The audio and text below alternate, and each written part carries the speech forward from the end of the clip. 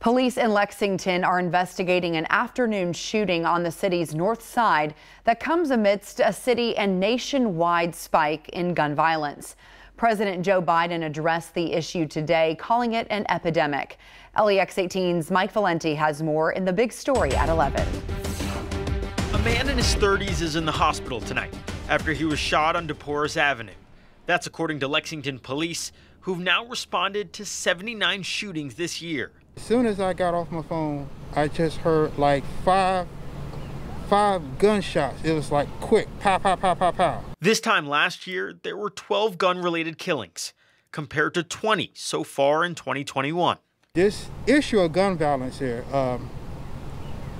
it seems like it's not going to stop. It seems like people can get a gun anywhere. This issue was front and center at the White House today, as President Joe Biden decried the nationwide rise in gun violence and other violent crimes. And as we emerge from this pandemic, with the country opening back up again, the traditional summer spike may even be more pronounced than it usually would be. The president rolling out a new crime prevention strategy today that includes a zero-tolerance policy when it comes to rogue gun dealers who violate federal laws. My message to you is this: we'll find you, and we will seek your license to sell guns.